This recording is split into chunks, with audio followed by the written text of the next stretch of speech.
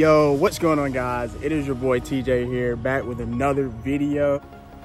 Wait a minute, who are you? And today I'm gonna be showing you guys 5 things that I hate about my 2017 Camaro. Let's get it. All right, guys, so you guys are probably wondering, TJ, what do you mean about 5 things that you do not like about your Camaro? You guys are probably wondering, oh, TJ, you should be blessed, you should be thankful that you have an amazing, beautiful car. You should be grateful, all that good stuff. Well, guess what, guys? I am grateful, I am thankful, I am blessed to have this amazing, beautiful car. But today, that's not it. I'm bringing you guys 5 things that I do not like about my 2017 Camaro. Let's get it. All right, guys, number 1 on my list will probably be the spacing inside the car. Now, the spacing's kind of a problem. I mean, I am 6 foot, and it is kind of can feel a little cramped inside. The passenger seat has the most space, obviously, of course, than the driver and the back seat. The back seat's kind of small too. I kind of just throw stuff back there anyways, not much though, because I like to keep it clean. I wouldn't recommend fitting any no more than 3 people. I have fit 4, but I'm never gonna do that again because my legs were like all the way up to the seat. But I do recommend 3 at the most. No more than 3, definitely not 4. But usually I only have 2 people in here, but I may get a 3rd person time to time. But yeah, guys, that's the number 1 on the list. All right, guys, number 2 on my list is probably going to be the visibility. Well, to me, the visibility isn't really a problem. I would say I'm an excellent driver. I have no tickets, never got, any trouble with the cops or the police or anything like that.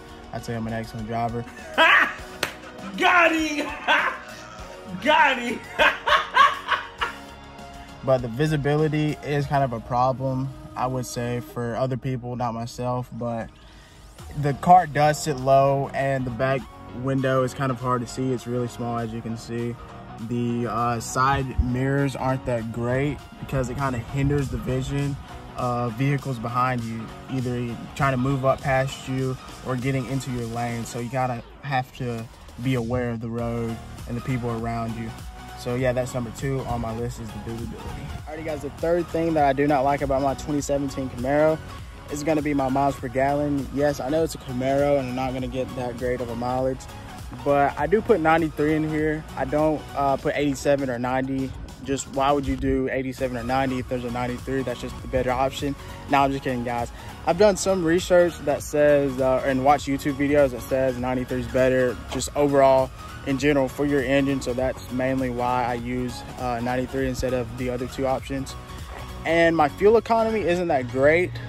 From Birmingham to Atlanta and back, I don't think you will have to fill up, honestly. You might be a little low. You won't have to fill up. You'll just be a little low. But then the next time you get in your car and drive somewhere, probably like 15 minutes, you'll have to fill up. It does take about $30 to $40 to fill up. I believe it's 35 or 36. I haven't filled up recently, so yeah, that's lost. But I think it's about 35 to fill up. So yeah, that is the 3rd thing that I do not like about my Camaro. Alrighty, guys, the number 4 on my spot is going to be the trunk. Now, I could have threw this on the number 1, but I wanted to make its own category because it is kind of a big deal. If you're going to get a Camaro, you should know this before you get a Camaro, honestly. Now, if you guys didn't know that there is a hidden, I guess, button to open the trunk, but the key fob must be nearby so you can open it, because you don't want anybody to just come up and press that button and the trunk opens. But here is the trunk. It is not that good of spacing. That's why I say, before you buy a Camaro, make sure that you really look and see throughout the car that this is what you want. But it's not really a problem for me because I really don't put much things back here. These are my underglows. I do need to put these on so you guys can see it. But yeah, that is the number 4, is the trunk spacing. And yeah, guys, let's get on to number 5. All right, guys, the 5th and final one on my list is gonna be the window. Now, the window is very small. Like, just look at this, guys. It is very, let me turn on the car and roll up the windows for you guys. Now, if you're gonna go through drive-through and get basically any type of food, and you know, they give you a bag or cup holders or whatever. Now, the window, it is kind of small to get what you're gonna get, and it's kind of low to the ground, so you really got to reach up and kind of maneuver your bag in here to get it into the car. It's not really a big of a deal, but I put it at number 5 because it is kind of an issue for me, at least. But yeah, guys, that is the 5th and final one. Alrighty, guys, that is going to be the end of the video. Make sure to like, comment, and subscribe, and just look over these 5 things that I said that I hate about my 2017 Camaro. Before you buy a Camaro, that is the best option, is to review it and make sure that it's for you. I hope you guys enjoyed the video. It's been your boy TJ, and I'm out, guys. Peace.